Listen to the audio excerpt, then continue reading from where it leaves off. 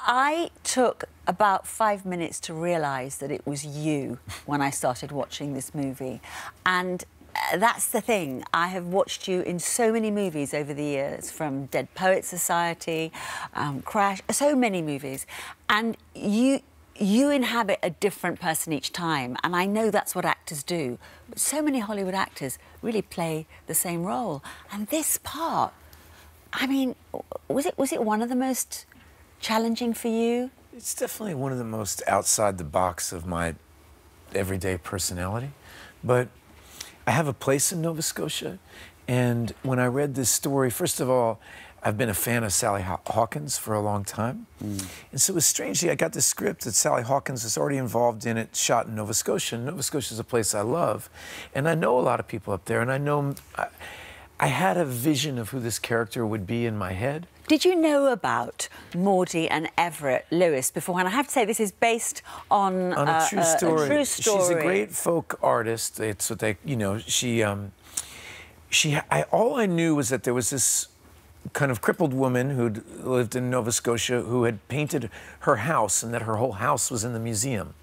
Which, once you hear a story like that, what do you mean her house is in a museum?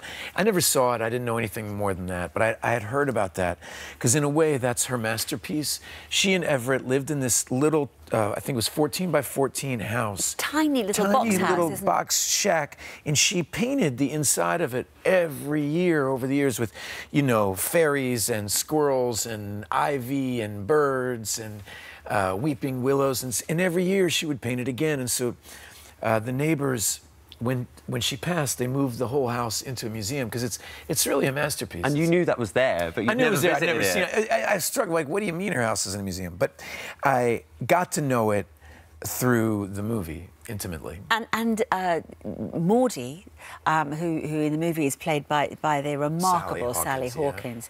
Yeah. Saying very well known in the world of folk art might be, I mean, she did achieve some notoriety with it, and you have to understand that's kind of the point of the story, was that when she and Everett met, she was really just supposed to be his maid, you know, and even when he married her, he just thought she should be a maid. Or do it for the sake of it. You know? And he treats her appallingly. Well, you know, sadly, he probably treats her the way a lot of men treated women in rural areas all over the world at that time, you know, but it is appalling. But he slowly, the power of her and her ability to transform any painful situation. When I read that, I was incredibly moved by it, because we often see relationships that are just one thing, but anybody who's been in a long relationship knows that it ebbs and flows, and who's strong on Wednesday might be somebody who needs to be weak on Sunday, you know? It really did move me, and in quite a few points it did make me cry. And when she's dancing on your feet, because she has rheumatoid arthritis, and you're dancing with her, and it's the most tender moment that we've seen you, this character, Everett, to date. I mean, how unusual is it still, do you think, Ethan, for male stars to actually take on a supporting role in a movie like this? Well, just as soon as you say the word stars, you know, in general, you know, if you get your ego stroked for a living, it's always hard for people to play supporting roles when they want to be playing leading roles. I have found, I started doing leading roles when I was a kid. I mean, I was in White Fang and The Explorers, and I had an opportunity to do a lot of leading roles as a young man. And as I've gotten older, I've learned so much more from the supporting parts I've had. I love playing supporting roles, and I love getting a chance. There's a couple times in my life, you know, you guys mentioned Denzel Washington in the intro, but you know, it was when I was doing Training Day, it was wonderful to have the front row seat to what felt like a magnificent performance. I was working with him, but it was not, it was impossible for me not to clock that it was something. If you care about acting, something really amazing was happening. In front of your eyes. In front of you. And I felt that way with Sally. You know, there's a ferocity to her, and an intensity, and a kindness, and an intelligence that's at work in her imagination that is why I want to be an actor.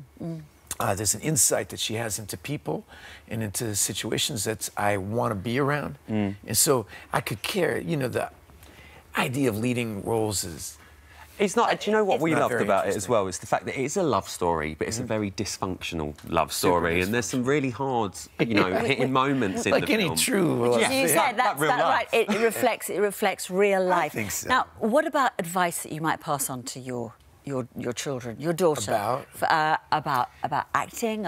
In general, I think that whenever you try to give too much advice to young people, they completely turn off. You come off like a blowhard fool, right? And you kind of have to wait for them to ask and to be interested. Yeah. You know, and But when they do, they're already on the way. But one of your daughters is edging in towards the business. I mean, Maya's been linked to The Little Mermaid, hasn't she?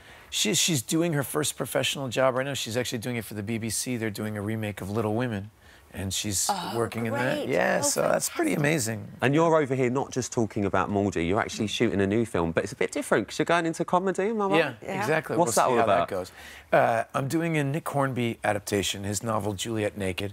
Rose Byrne and I are doing it, and we're shooting it here in London. And I don't know, I'm a week in and I'm loving it. Well, that sounds good, and hopefully you'll come back and talk about it. If you'll have me. Oh. It's a deal. All right. Done. You've just said it on the Deal telly. You can't go is back now. done. All right.